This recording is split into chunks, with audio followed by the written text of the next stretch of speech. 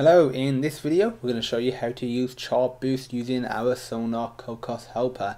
This video assumes you've integrated the Sonar Cocos helper. If you haven't, don't worry, we've got a video covering that. This is for the iOS side of Chartboost integration, but if you want to do Android as well or just Android, then we have an Android video as well. What you want to do is go to chartboost.com, create a free account, sign in, and what you want to do is click Add App.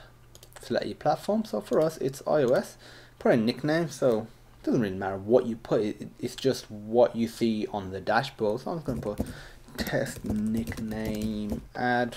Again, doesn't matter, then just put your bundle ID or your package name, whatever you know it as. So sonar.system.nickname.package. Select the app orientation, so my app is portrait, and for test mode, this is just like many other ad networks.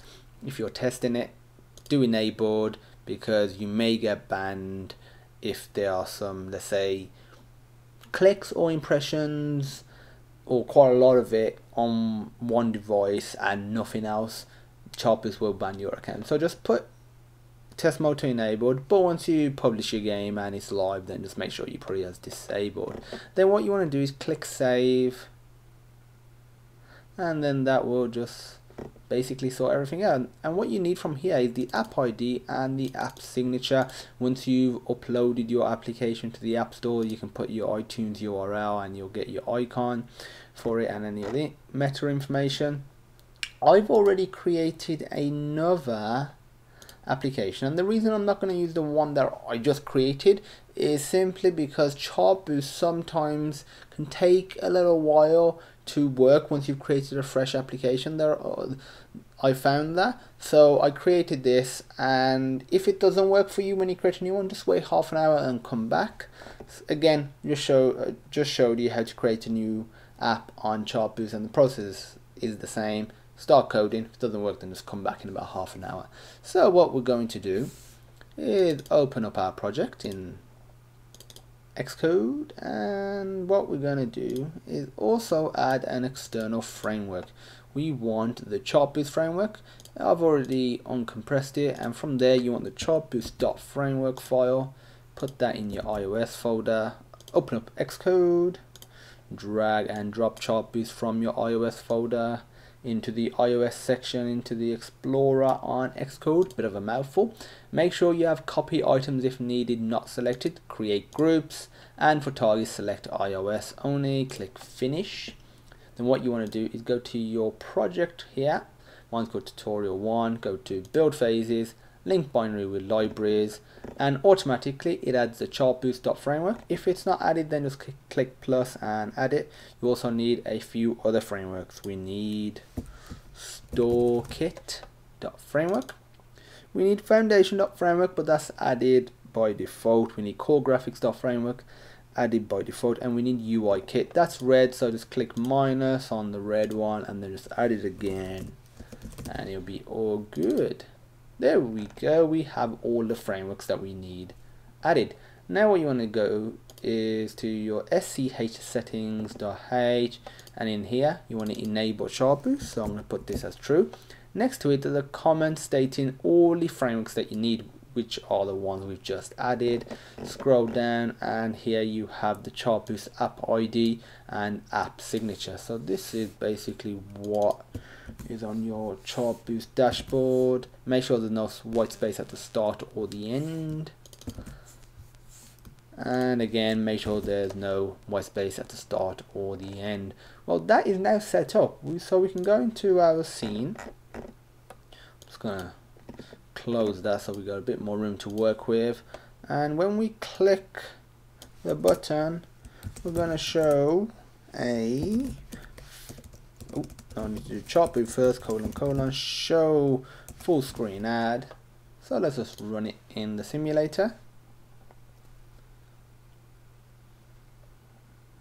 And after we've shown you the full screen ad, we're going to show you a video ad as well. So if I just click this button right here, we have a full screen ad, and as you can see, say success, you've got a test interstitial.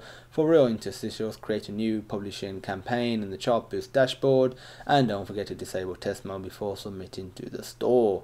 And if I were to click it, this will just take me to a link, and on here at the moment it's just test mode, otherwise it will take you to the App Store and you would be able to download that application.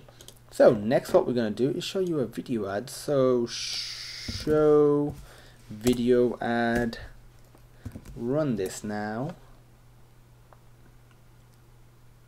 At the moment the Sonar Cocos helper doesn't have a way of detecting once the video ad is played and completed, because obviously there's different states. The user might click the button, but for whatever reason Chartboost can't provide a video, or what might happen is the user quits the video somehow, or the user watches the video successfully, and you want to be able to handle those states differently. That functionality isn't implemented yet, but will be in the future. Let's just show you a video ad working. So this pops up, watch a video and earn 1 coin. This coins here and the 1 can be modified on the Chartboost dashboard, and if I just click watch, get this video ad. So I'm just gonna let this finish so you can see what happens once it's finished.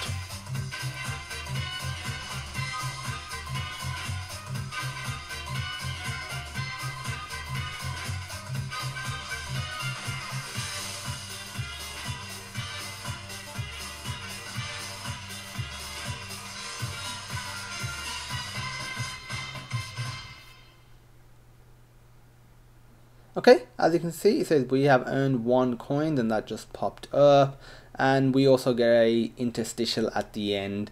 Basically it's advertising a game, let's say Candy Crush, and once that's done you'll get this interstitial which the user can click if they want to play, want to watch, tongue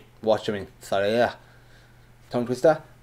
If they want to play the game, they can go to the App Store and download it. So I can click retry to play it again, and I'm not going to do that, or I can just click X. So obviously if I were to click it again, it appears again, but I'm just going to click X. So that's it. That's how you use and integrate Chartboost into your application using our Sonar Cocos helper. If you have any questions, feel free to post them on sonarlearning.co.uk/questions.php. Don't worry, you don't need to remember that. There'll be a link in the description. And as usual, thank you for watching, and I hope you have a wonderful day.